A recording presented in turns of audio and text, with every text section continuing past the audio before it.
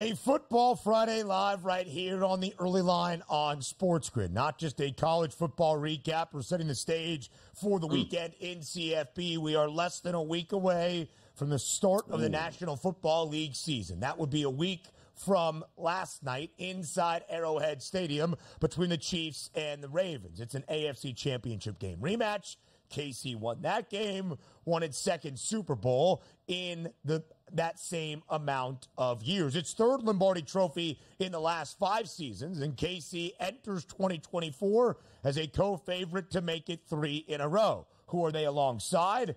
That would be the San Francisco 49ers. Both teams booked at a 6-1 number in a long offseason drama. Circulating San Francisco with wide receiver Brandon Aiyuk has now officially reached its destination. Aiyuk will remain by the Bay with a very large new contract, signing a 4-year, $120 million deal yesterday with the 49ers, $30 million per year, one of 6 wideouts now in the $30 million club around the National Football League. DRS, the offseason timeline is too confusing to even try to detail here for Brandon Aiyuk, but he was unhappy. He requested a trade officially. He was reaching out to his former college teammate, Jaden Daniels, from their days together at Arizona State, saying, love what you guys are doing with the Commanders. He was a hold-in at camp for the 49ers, but was trying to get the deal done. It is now a done deal. What is your reaction?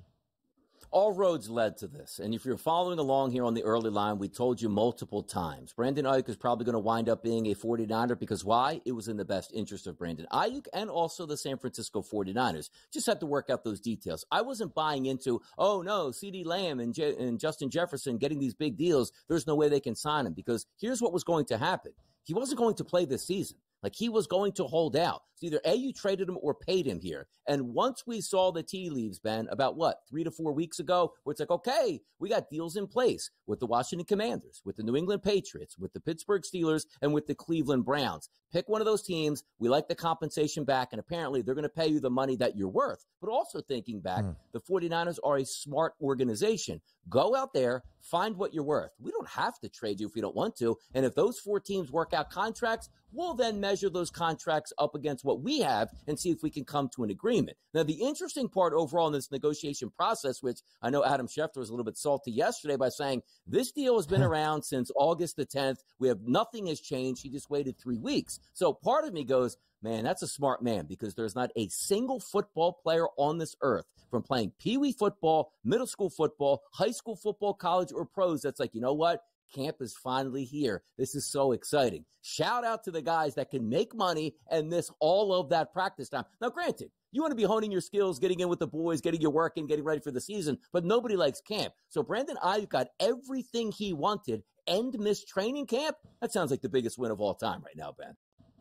Yeah, it certainly is. And again, we talked about this, DRS, in terms of the overall prospect for Brandon Aiyuk. If he was demanding too much money, maybe some around the NFL, maybe even some in Northern California would have said, listen, man, you're not to the pantheon that is Justin Jefferson or CeeDee Lamb, your fellow first-round wideouts from the 2020 NFL Draft.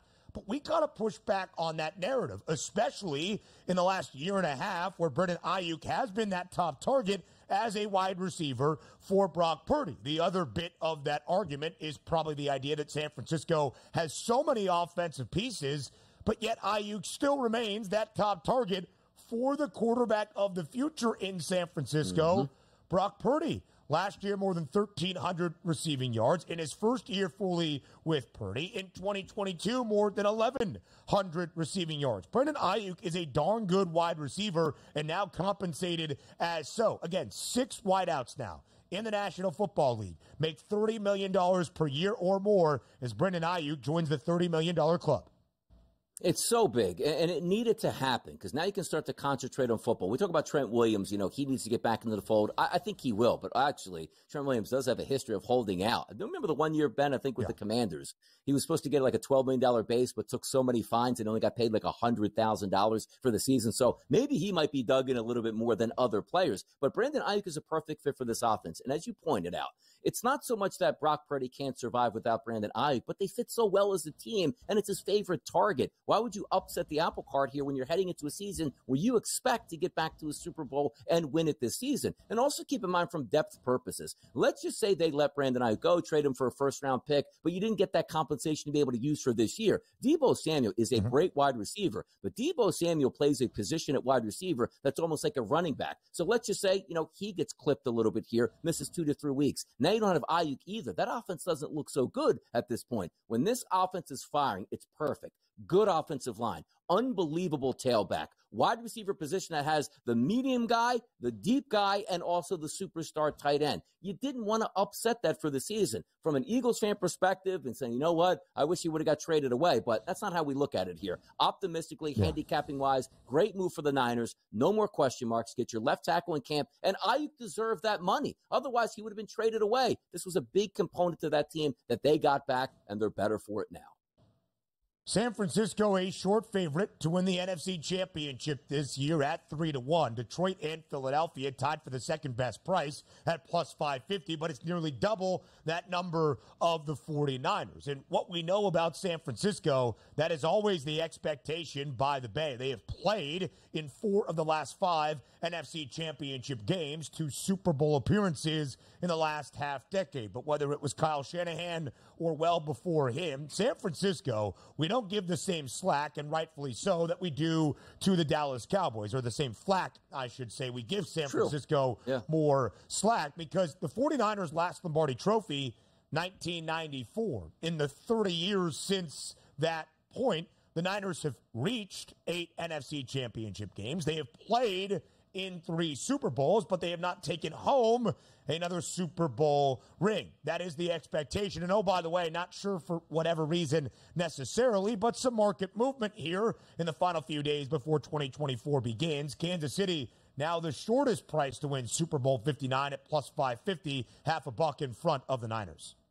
It is crazy when you bring that up, right? Because Dallas does take a lot of flack because Americans' team, more eyeballs, richest franchise in the history of sport. But there's one thing about getting there, like the Buffalo Bills in the 1990s. Like, hey, say what you want. Yeah, they didn't win a Super Bowl, but they went to 4 straight. They were a quality football team that was showing up to the big game, but just not performing well in that big game. The Dallas Cowboys never even get to that big game, but the 49ers, you're right. Multiple Super Bowl chances, a lot of NFC Championship games. I thought they would win the Super Bowl last year and haven't. So you're right. It's a talented roster that should really be getting that oomph from the fan base that says, you know what, it's fun and we're talented, but we were used to winning championship after championship in the 1980s and the early 1990s. What happened to this franchise? We'll see if that turns around this year, but also keep in mind, it's very hard. When you get to the Super Bowl and lose it, man, that next season, everybody's gunning for you. Everybody wants more money, apparently, and next year, your quarterback's going to want even more. But pound for pound, one of the best football teams in the NFL, no doubt about it.